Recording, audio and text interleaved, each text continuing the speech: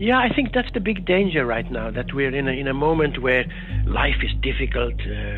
People are, especially during COVID, all those hundreds of thousands of restaurants that went out of business, and independent business sort of lost, and big business won, and I think that people are looking at the future with a very ominous feeling. They feel that the future doesn't really compute, and then when your own future is at stake, you don't quite know how to pay your rent, next month's rent, or you don't quite know what your next job is going to be, or you don't quite know whether you can afford some health care, down the road if you get sick. When you're living in a precarious life, then it's so easy to buy into the big lie. And that's the one big feeling that I have right now, is that the world is sort of moving in a wrong direction, and this human experiment of ours on planet Earth, maybe spiraling into some sort of long dark age.